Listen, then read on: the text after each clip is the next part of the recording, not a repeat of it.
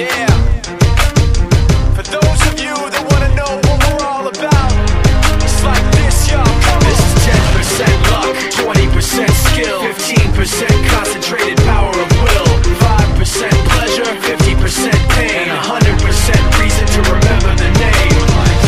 He doesn't need his name up in lights, he just wants to be heard, whether it's the beat of the mic. He feels so unlike everybody else, alone, in spite of the fact that some people still think that they know him. But fuck him, he knows the code. It's not about the salary, it's all about reality and making some noise, making a story, making sure his click stays up. That means when he puts it down, Tox picking it up. Let's go. Who the hell is he anyway? He never really talks much, never concerned with status, but still leaving him starstruck. Humble through opportunities given despite the fact that many misjudge him cause he makes a living from writing raps. Put it together himself, got a picture connects, never asking for someone's help, but to get some respect. He's only focused on what he wrote, his will is beyond reach, and now it all unfolds, the skill of an artist. This is 20% skill, 80% fear, be 100% clear, cause Ryu was ill. Who would've thought he'd be the one that set the West in flames? And I heard him wreck it with the crystal method, name of the game. Came back, dropped Megadeth, took him to church. I like Bleach, man, Ryu had the stupidest verse, this dude is the truth. Now everybody giving them guest spots and stocks through the roof. I heard he fucking with that This is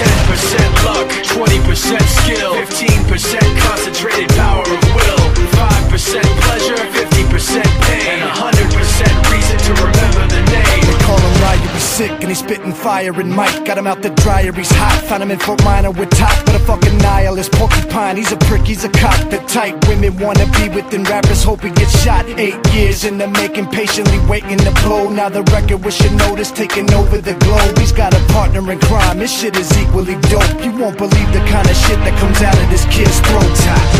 He's not your everyday on the block. He knows how to work with what he's got, making his way to the top. He often gets a comment on his name. People keep asking him, was it given that birth, or does it stand for an acronym? No, he's living proof. Let him rock in the booth. He'll get you buzzing quicker than a shot of vodka with juice.